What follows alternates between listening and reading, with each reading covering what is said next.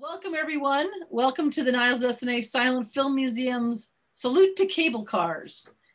Cable cars are something that we know about to some degree. I think our involvement with cable cars came because of our film historian David Kihn's revelation about the trip down Market Street film that was filmed from a cable car in 1906. Although I've been corrected more than a few times by people saying there were no cable cars on Market Street. Well, yes, there were until the earthquake, and then there became the railway cars and other trolleys and such, or whatever they're called. Please don't correct me because I don't know. I'm getting that right up. Anyway, I want to introduce Strephon Taylor and Heather Taylor, who have made this most amazing documentary a couple of years ago on cable cars. And I think for me, the number one question that I had for you was, how did this come to be? Because when you told me before why you made this film, I was kind of dumbstruck. So that is my first question to you both, is how did you come to make this film? Okay, so I've done a few films, field documentaries on San Francisco. We did one on Playland, we did one on Sutro Baths, and we've done a few others. And I really like the concept of, one, that the San Francisco Bay wasn't discovered by Western civilization for quite a long time. And they would sail right by it all the time. And then when they finally discovered it, it's like, look at this is amazing. And our waterways are so pretty complicated, and we have a lot of lighthouses. And I wanted to do a documentary on the lighthouses and waterways of San Francisco, which I'm still eventually going to do if we ever get out of such things as a pandemic. So I was like, okay, I started reading up on it and doing history on it, looking for history on it. And it's pretty complicated.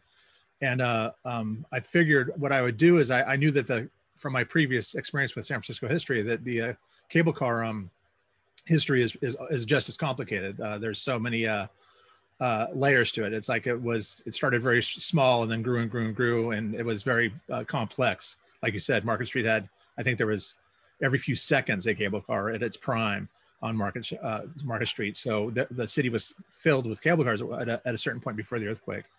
And so I said, oh, what I'll do is I'll look at a documentary. I'll see what another filmmaker did to explain like that as a slow burn, because obviously coming through the mouth of San Francisco through the Golden Gate and into the San Francisco Bay would be the beginning of this cable car. And then as the commerce grows, it'd be the same thing as the growing of the cable cars.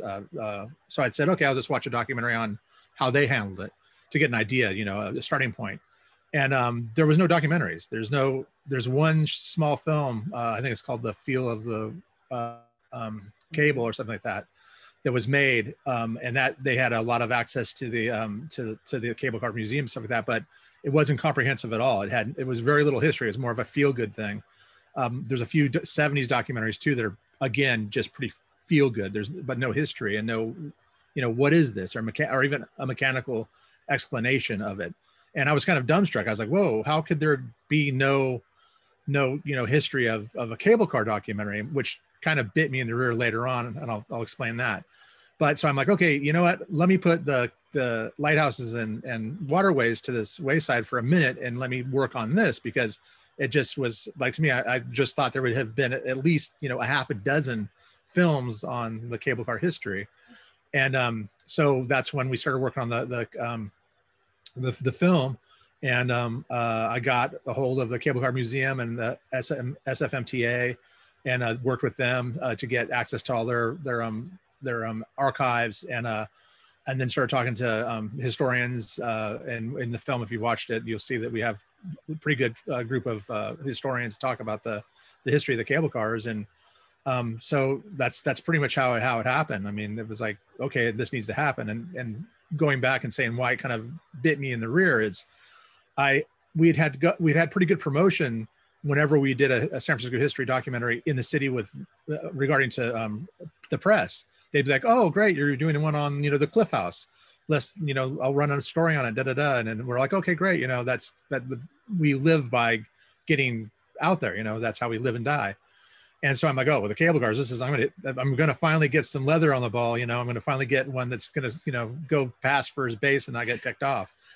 And nobody, not one response. Nobody, I got no responses to any of our connections. And some of the people that I'd gotten into a relationship with since I'd dealt with them in the past, I'm like, I finally just email in person. I go, hey, look, you know what? I'm trying really hard to promote this, and nobody is responding. And the response is basically, oh, it's been done to death. There's so many documentaries on the cable cars, and there's so much information on the cable cars.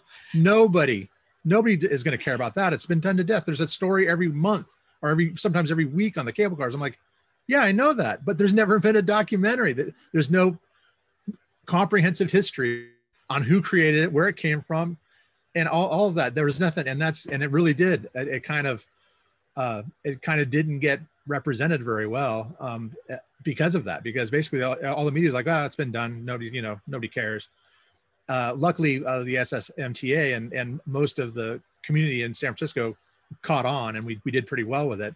But to me, it was kind of like, wow, okay, and that's a lesson learned. It's like if you stumble upon a subject that you think is going to be amazing, and everybody's going to want to be clamoring for, like, oh my goodness, that ain't going to happen. It's like, they just assume, since it's, everybody kind of thinks they know what the cable cars are about, that it's not important. That is really, I think that's really telling. I think there's probably a lot of subjects that would be like that in this area. I mean, I can say, though, it might seem like it's a specialized subject. Like, is somebody from New York or Kansas City going to be fascinated about cable cars unless they come here on a vacation and go, wow, that's a really neat thing. So it really is kind of specialized to San Francisco. And yet, I guess we're soaking in it. I mean, people just assume. I think that's something that everybody here could think about, how interesting that is with some subject matter. Well, I mean, bouncing off of that, people from those other states should and could be really interested in it, because they used to have cable cars. The entire country had cable cars. In fact, Rice-A-Roni built their brand off of people saying, oh my goodness, I remember those little cable cars that we used to ride, and they're only in San Francisco now. So let's go to San Francisco and ride the cable cars. And that's one of the reasons we still have them. The other is that this is where it started. This, the very first cable car line was created and built in San Francisco by Andrew Smith Halliday. And it's the only running ones in the world. Well, there's a couple that are kind of considered cable cars, but I don't consider them cable cars, that are running. But these are the longest running. I mean, this is the beginning and the end. And that's people should be like, wow. But, time goes on, and there's not anybody who remembers riding in Chicago on the cable cars, Sure. I mean, well, I could say, like, a subject like Alcatraz. I'm going to guess that there's probably, been 20 documentaries on Alcatraz. But has there been one that is similar to what the style of yours, which is the in-depth, the mechanics, the talking about all the different aspects of it? Or is it just talking about a story of this, or a story, or a part of the legacy, a part of what happened there? And that's the part that I really am hoping that everybody has had a chance to see the documentary.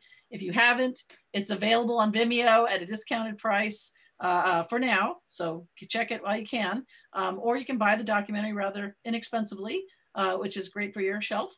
But it just gives you, it's so rich of information. I mean, it's detailed. If people want, they want the details, boy, they're going to get the details. So, so what steps did you take in order to make the documentary happen? Well, I mean, at first was just get as many books as I can and start reading, and also find whatever little video and stuff that I did find, the documentaries and stuff like that, and watch those and see what people were focused in on that. And then reaching out to, like I said, the cable car museum and also SFMTA. And the funniest thing about it is a dear friend, Jose, who works at the cable car museum. He's a great character, and he was my doorway to get to the SFMTA and everybody else. I would call the city and talk to the city people, and they're like, oh no, you can't have any access at all. And then finally they're like, well, if Jose says you can have access, then you can have access. And it was really funny, because it's like, I'm like, this guy works at the, he's basically kind of the owner of the museum and the gift shop. But I mean, he is not an employee of the city, and he's not an employee of the SFMTA, but he was the gatekeeper. And he's the one who got me in touch with pretty much all of the people that are in the documentary, except for the cable car operator. which I originally had a few lined up to interview, and the person we interviewed was savvy enough to kind of sabotage it until he got himself, and that's it, as the cable operator. He ends up being the most well-known one, yeah. you know. And they all just went, all right, just let him talk. Okay, fine. No. He maneuvered. It was pretty funny how he did it. And now I love him, but you can see that he is. There's a reason why he's well known. It's because he knows what he's doing. So he likes it if you see him on the, you know, operating the cable car. You're like, hey Val. Like he said it happens all the time. Like tourists and everything are like, hey Val. So you do a close up on and starring Val, and there's a little glint on his teeth. Yeah, right, exactly. Yeah, I got to say the SFMTA was great. They opened up their library to us and their photos, and actually it's in their I can't remember the term is what their function is for the city. I met their demands for what they to properly advertise the cable car. So they didn't even charge me anything for the use of the photographs, which was amazing because normally that's where I'm spending the most money is on, you know, use of pictures. Well, and that's the thing. That obviously showed that you knew what you were doing. You were being respectful of the subject matter, and that it benefited them to benefit you with that. And I mean, that I would think they would just, you know, fall over themselves to help, because who's doing a documentary on cable cars? But we both have had situations where you're like, you're making this very difficult. Why are you doing that? And then people just, I don't know if it's human nature or sometimes just the way things are. And I don't want to get into bureaucracy. Sometimes it's bureaucracy, but sometimes it's just personality. So I ran it. Well, you run into that, like you just said, and everything. And I did run into it with the cable cars. Some people that will not be named held on to their material like there was nothing like it. I mean, we're talking about really old material that gets basically public domain, but they held on to it. And I was informed that I was stepping on toes because they were planning on doing a film on the cable cars, which still hasn't come out. So yeah, the great undone. Yes. The Mechanics Institute was great too. Their access and they were awesome. Yeah, and yeah, Taryn in the documentary. Yeah, she's in the documentary, and she's a tremendous resource, especially for information about Andrew Smith Halliday. She knows everything about him, and she brings the fascination of wire rope to life. I have to say, now I notice wire rope everywhere in the world. Like, that's Andrew Smith Halliday, you know. Well, why don't you tell us, do you have any good stories you want to share about the making of the films, or any good stories about cable cars in general, or anything you found out about in the history banks that you're like, oh my gosh, that's so interesting, people need to know, that maybe wasn't included in the film? You know, I try to include as much as I possibly could in the film, but it is funny when you show the film in theaters and then you have a Q&A afterwards, what people come up with that I didn't include, you know, the mysteries that there's apparently, and I did know about it. There was the cable car nympho, a woman who was hit by a cable car, and she became a nymphomaniac afterwards, and she was known as the cable car nympho. and I'm like, and the guys are like, how come you didn't include her in the documentary? I'm like, well, I mean, what part of the history is that? It's like, okay, so, all right, sure, next time if I run into that, like the sailboat nympho in San Francisco, I'll throw it right in the documentary. The list of people who've been hit by vehicles and became nymphomaniacs. Yeah. You know. Well, gee, I wouldn't have thought about that, I gotta say. No. Yeah, I agree, that doesn't really fit into the history banks or anything. Exactly. Mm-hmm. And then like I got a couple of people saying, how come you didn't use, you know, I left my heart in San Francisco. It's such a, you know, because the little cable cars for the stars and all that stuff. And I'm like, well, because it probably would have cost me 10 grand to just get the licensing. And then it would have cost me X amount of money every single time we played it or used it.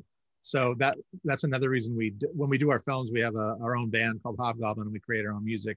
So that's my workaround to not have to license a bunch of stuff. And that actually can be the end of the budget right there. So well, it can be the end of the film. The Martin Luther King documentary doesn't play because of the music rights. They made a beautiful film about Martin Luther King, but it got played for like a few years and never played again. because the music rights are in contest. So it kills films. My gosh. Anything else about the making of the film that because I want to do well, before I do that, if there's anybody who has any questions that they'd like to ask, we do have the Q&A and the chat. It's pretty low key focus today. So if you have any questions you'd like to ask directly, please do through chat or Q&A. But continue with the stories, because I think that kind of stuff's really it's fun. Yeah, I get the funniest thing is like I had connections with Coffee TV and a couple cameramen and people that I work with on a regular basis with those people, and we one of the cameramen, Chris Bellini, and I bought all-day passes one day for the cable cars, and we had our camera equipment. We were going to go around, and one thing, I didn't do much guerrilla camera work on this. I actually got permission from the city and stuff like that. And one of the big things is like, if you want to ride the cable car and film in the cable car, you have to rent the cable car for the day, and you have to rent the 2 operators, and you have to rent 2 police officers. Holy cow. It would have been like a car. I would have had to buy a car and hand it to the city to do it for a day. So I never got on and filmed inside. I mean, I used footage from other things, but I never did it. And in retrospect, if I had to do it over again, I would just jump on the cable car and do it, because the cable car got drivers at the gripmen, and they're all hams, and it would just look like I was like a tourist filming stuff. But I should have done it, and I didn't, and that's one of the regrets I kind of have. But I mean, the film works without that. But in retrospect, I wish I would have done that. But we bought the all-day pass. Chris Bellini and I bought the all-day passes, and that was one of the things we were going to kind of do. And we got to ride the cable car, one cable car, and the rest of the day we were walking around trying to catch them, and they're just packed. We on any of them, so we literally walked around shooting all the locations and never getting back on. Like when we first got on in the morning, we were like getting ourselves set up to shoot inside the cable cars and do all that stuff, and we couldn't, because we could never get back on a cable car all day long. So we bought 2 passes for no good reason. Did you do this in the middle of like the summer or something? Yeah, it was summer. Yeah. Oh, tourist. Yeah, it was super fun, both for once I met up with those guys at the end of that day, and then when we went around with Ben Aronoff, our photographer. I have a ball being like the driver in between everything. So like, okay, quick, pull over here and we're gonna film these things, and then we have this list of locations and things to film, and I just have a ball doing all that logistics stuff and being the support person behind the scenes. Like, for me, that's my very favorite thing. And I was just realizing before this, usually Strephon does this on his own. It's never the 2 of us. I'm usually doing the merch table. So, this is kind of a first. Thanks, Rena, for having us both as a shared guests today. There's no merchandise table when we have the Zoom. But do go and have a website. But do go to novemberfire.com and buy up all their stuff. Because they do have merch to buy to sell. Yes. Well, no, that's the thing is, I have no doubt. I know that you 2 work very well as a team, and I've heard nothing but wonderful things from both of you about each other and how you support each other. So, and I know, because when I was helping with a film, I was doing craft services until I wised up and hired some kid to do it instead. So, because at some point it gets really boring cutting open the muffins one too many times. But it's essential to filmmaking to make sure your people are fed and watered, and or boozed, depending on the scene. All right. Well, so let's see. I had a list of things here. Writing. You had People's Tales of Cable Cars, Riding to School, Skating Uphill. Did you have anything that you wanted to share about that? I mean, when we showed the documentary across San Francisco at the different theaters, we would have people like telling us the stories about what they did, and coming home from school, jumping on the cable cars and jumping off of them, like running and while it's moving and jumping on, because back in the 60s and 70s, they probably really didn't care too much about kids doing that kind of thing. And then historically, none of the people we ran into said this, but I guess kids used to make wire hooks and hook the cable and ride their skates with the power of the cable, because the cable's always moving. Oh my so God. I guess they frowned upon that, because that was a little bit too much with kids running, flying around on their 8-mile-an-hour skates. I really want to do that. Well, but I'm like, that sounds amazing. We were at the Balboa showing it, and we're in the lobby with go ahead. No, go ahead. We were in the lobby showing it, and we showed it, and we're in the lobby selling our stuff, and a guy came out of the theater, and he's all, wow, that's amazing. That's really a great film, and I really enjoyed it. And he's all, I would just wish we had a time machine to go back and ride those. And I just kind of looked at him and go, yeah, you can just go over to California, pal. They're still there. It's the time machine. It's the same vehicle in the same system. Get on it. I'm just trying to picture the coat hanger and right. I mean, wouldn't there be a possibility of something getting sucked in, or electrical something, or it just, oh my gosh. Not electrical. There's no electrical power at all. It's all mechanical. It's all mechanical, so you wouldn't have any electrical problems. But yeah, getting something going wrong could really happen. Yeah, and I'm sure it did. I'm worried about, like, the fork in the outlet, kind of a, not that you don't even know that something like that could happen. But okay, all right, it's just mechanical stuff that can crush. Okay, yeah.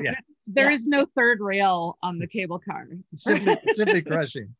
Yeah, that's the cool thing, actually. I mean, I think that a lot of the mechanical stuff is the most fascinating thing. As you know, I love race cars and everything, so I'm super fascinated with all the mechanical aspects. And the coolest thing is the powerhouse, where the cable car museum is the one source of power for the entire system.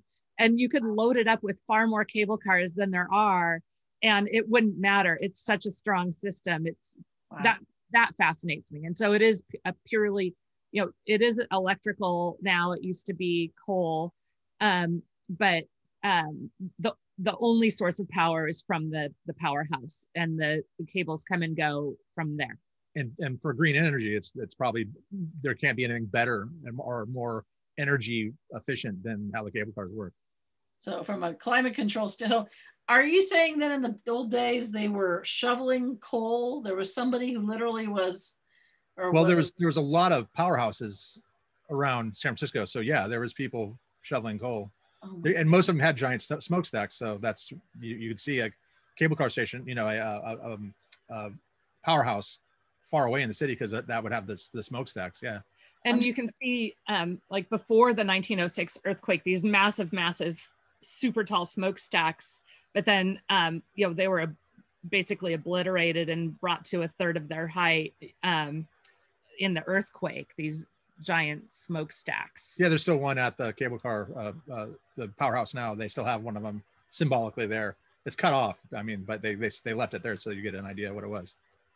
I'm just picturing that scene in Titanic, not my favorite film, but that scene where the guys are down in the hole and they're, shoveling the coal just to keep things going and all that. I'm just picturing that for San Francisco cable, because that wasn't something I would have put in my mind. And now I can't stop thinking about it. My goodness. Right, because how else would they have the power back then? They didn't have electricity at first, and then they did, and then they had the railways after that, the electrically powered municipal railways after that. So, yeah. I'm constantly mind boggled. So is there any other thing you were talking about, global warming and effects on the system? Is there any, you mentioned that before? It was funny too, because we did a talk, what was it? It's like you drink the thing where you drink, and we talked at I can't remember what it was called. Yeah, we did a thing where everybody was drinking, and we showed a slideshow and talked about the film. Oh, Nerd Night. Nerd Night. We did a Nerd Night in San Francisco, and I said, I started talking about the effects of global warming, and I actually got people like, hey, what are you talking about, global? Like, it doesn't exist. I'm like, okay, yeah, global warming doesn't exist, and these are like young, smart people, and I'm like, really? Anyways, what happens is the mechanism, the grip that goes and grabs the cable has to go through the slot, which are two pieces of metal. If it gets too, San Francisco has a good climate and it doesn't vary too much, but on really, really, really hot days, you will see water patches on some parts of the track. And that's because the SFMTA has to go around and wet those down to cool them. Because if they get too hot, the steel expands and the grip actually starts to hit the steel. So there's going to be a matter of time when the temperatures go hot enough that it's not going to function anymore. I'm sure now with modern materials, they can probably reduce the size of the grip and maybe even figure out a way to open the channel a little bit deeper, but you can't open it too far because of, people getting caught in the cable line. But yeah, with the temperatures going up, the metal doesn't work as well because it expands and it can actually function. It can damage and hurt the use of the cable car. So yeah, global warming does have an effect. Wow. Again, not something I think people would have thought about, how that would make a difference, even if we go up a few degrees, that it could make that much of a difference. But yeah. Another thing I just thought of with the lines for cable cars and all that stuff. Everybody wants, people need to know in general that if you have you're local and you have a Clipper card, you can ride the cable cars, and you shouldn't wait in the line with the tourists. You should go to the next block up and grab the cable car there. Yeah. The in the know information is they don't load like all those big lines at the turnstiles, not turnstile, but the turnarounds. They don't load the car up completely. There's still seats. They have to leave seats. So if you actually just walk to the next stop down, there'll be seats. So the in the know people, I got chastised by some of the gripmen going, "You're making a film and you don't know the ins and outs of how to get on the cable car?" It's like, we're trying to get the whole line here. But it was also awesome after when we show these movies, people come up to us and have all these great stories. And I guess it's because I'm a woman out there. All these women would tell me about how, back in the day, decades ago, you used to have to wear a skirt or a dress to wear the cable cars, and a woman did protest by wearing pants, and eventually pants were allowed by women on the cable cars. So it was definitely one of those moments of trying to become gender equal out there in the public world, that women should be able to wear pants. And then a lot of really, really older women were talking about when they used to ride the cable cars to school, and they'd have their dresses and skirts on, but they're more slippery than pants, I guess. So their favorite thing to do was to sit at one end of those nice varnished benches, and then it would go up the hill and they'd down to the other side of the bench and hit the side. So it was kind of like a little on the way to and from school roller coaster ride for them, which just sounded like so much fun, especially because it's empty at that point. So are you saying that you had to wear a dress or skirt in order to get a ride on the cable car? Mm-hmm. I mean, I've heard about restaurants that have a certain dress code, but cable cars? Oh my gosh. Yeah.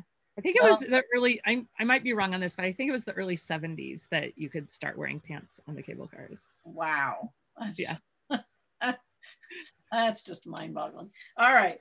So I just want to make sure. So it looks, I have a feeling that the kinds of things we're talking about here aren't really adding extra questions. I have a feeling people have stories they can tell about riding the cable car, what have you. But in order to keep us on time and not to belabor things, I just want to make sure you have any more stories that you'd like to share about making the documentary, or any other random things about cable cars in general that you might think would be good for us to know before we start talking about other projects that you work on?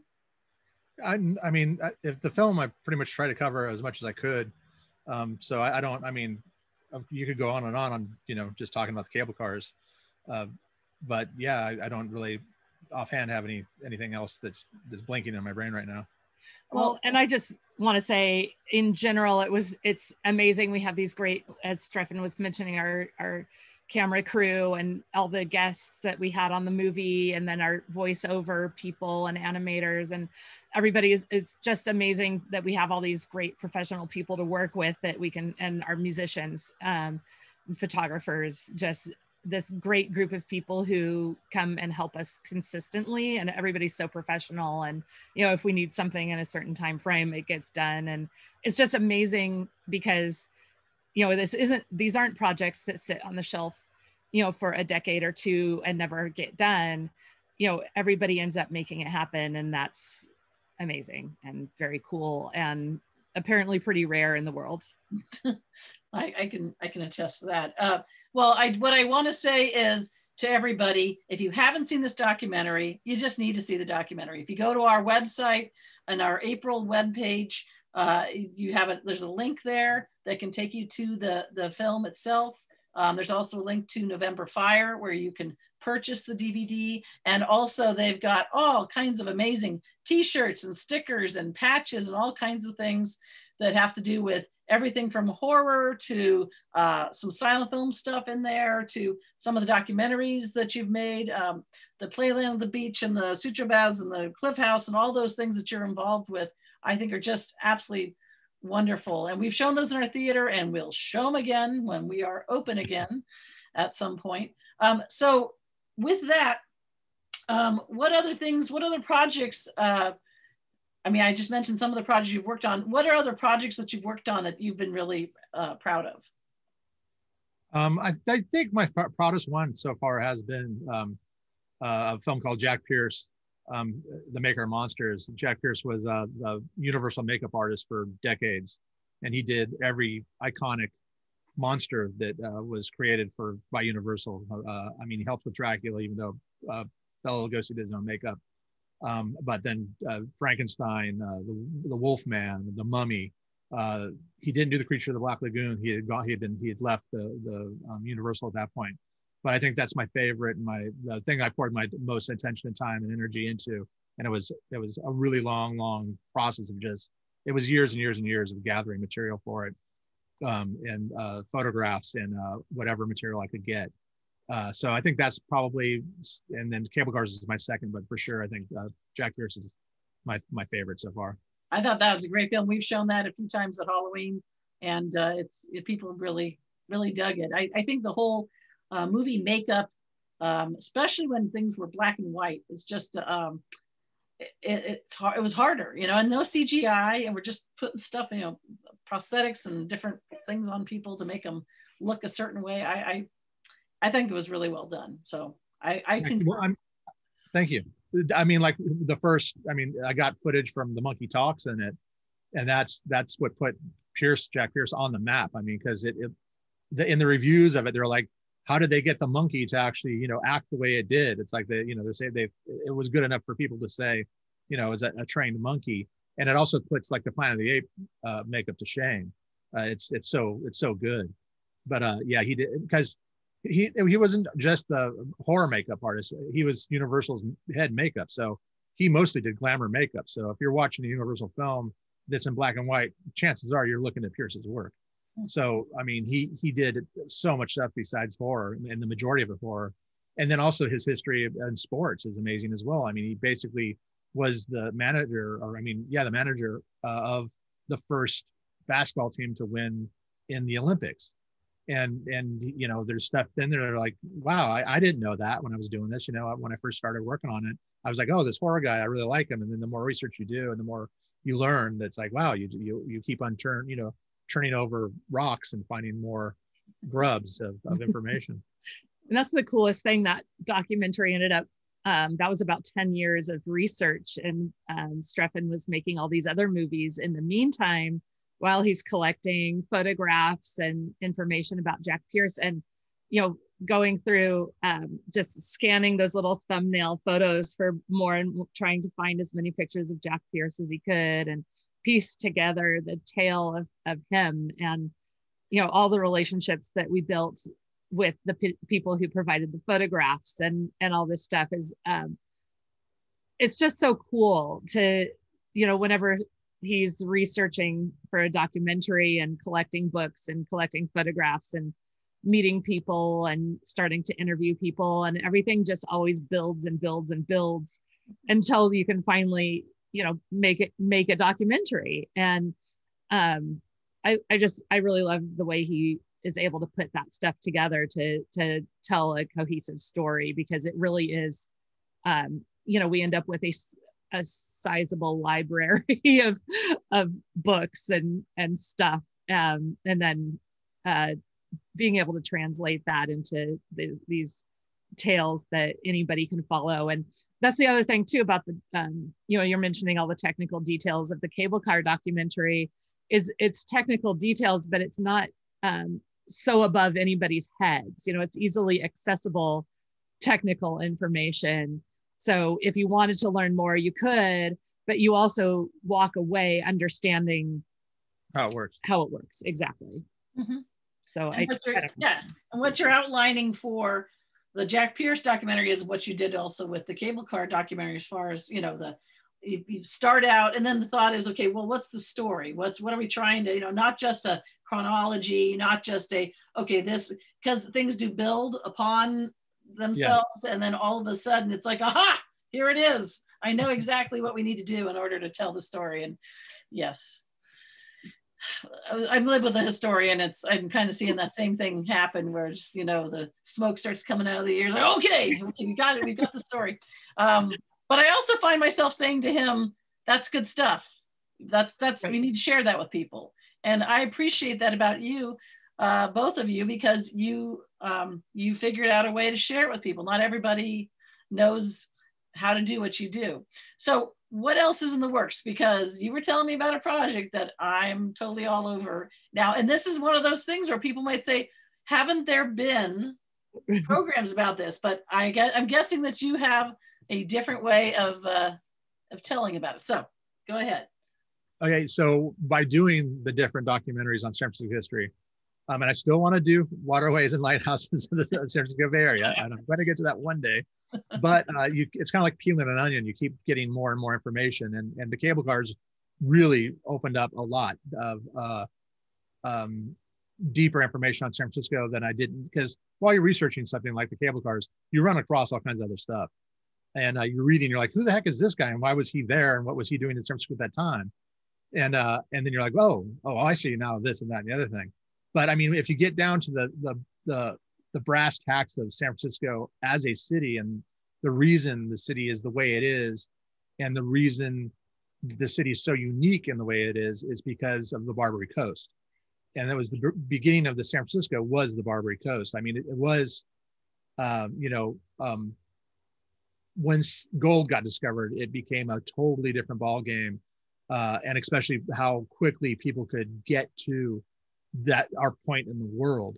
But so the Barbary Coast in San Francisco is what I'm going to be working on. Well, I have been working on for a while, and yeah, it's funny because I read a thing just yesterday online about people talking about the Vigilance Committee, who there was 2 different Vigilance Committees during that timeline, and it's just they have it so wrong. I'm like you got it. You got it so completely wrong, but it's historically been told to us in such a format, in such a way that's people just assume. Bancroft did most of the research on the Barbary Coast, and he was very one-sided, and his one-sided was a love for the history of it, but he kind of neglected really the politics of it. And there's been a couple of books that have come out in the past 10 years that really put a pretty good spotlight on the politics and what really was going on, and what created the Barbary Coast, and why we had basically a den of sin in the middle of the San Francisco, right by the coast.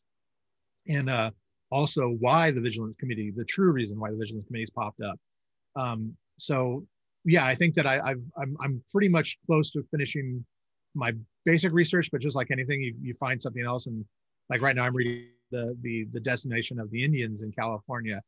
And that had a huge influence on what happened to the Barbary Coast as well. So there's always more to learn, but I do have a pretty good grasp on what and why it happened. Obviously the gold rush, but the politics of it are what built it. And so I think I got a pretty good idea of it. And I think that it's going to be pretty interesting to people, because it's going to you're going to be like, what? No way. No way And so yeah, because like I said, Bancroft did most of the work on it, and most people think one linear thought of how the Barbary Coast happened and why the things went down in San Francisco the way they did. And the truth is that it's much deeper, and there's much more information, and there's reasons. There are good and they're not good reasons, but there are powerful reasons why things went down the way they did, and why the city is the way it is. But I mean, all in all, San Francisco, I mean, the gold rush brought, tens of thousands of men in one location for years mining. And then there's one main city, which was San Francisco, where you could frolic. And so our history and the way our city is built and the way our culture in San Francisco is straight from the Barbary Coast, and it still is. So what's the years of that time period? Well, I mean, obviously the gold rush of 49 is when you started to get the real meat of the Barbary Coast happening. But previous to the discovery of gold, the key players were already in San Francisco.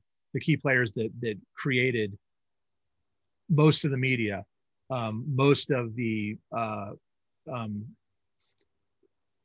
buildings, most of the government functioning were here before that happened.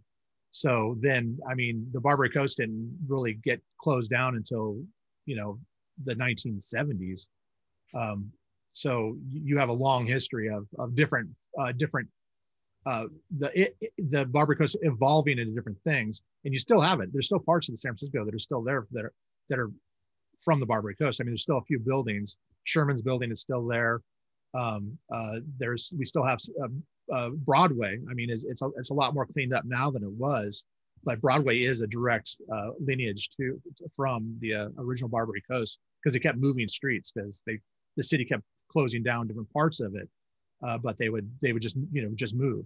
So it's an interesting it's been an interesting journey, and like I said, I'm still somewhat reading on it, but I think I got a pretty good grasp, and I think it's a good story. But let's see it get ignored as well.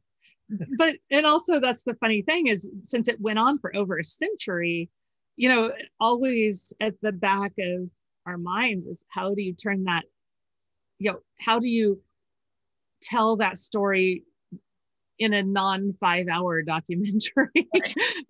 How do you tell that, give it the information and attention it deserves, but have it be comprehensive, but whatever length of time people will sit in a theater for. Sure. Well, I will not be asking you when should we expect to see it. I'm just not, because I think that's not fair.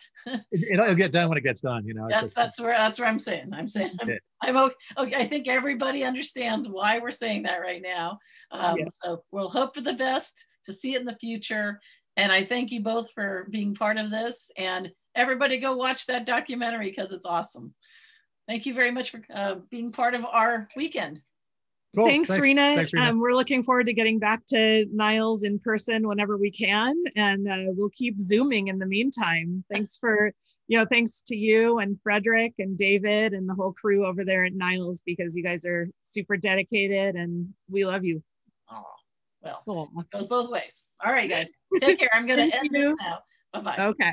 Bye-bye. Bye.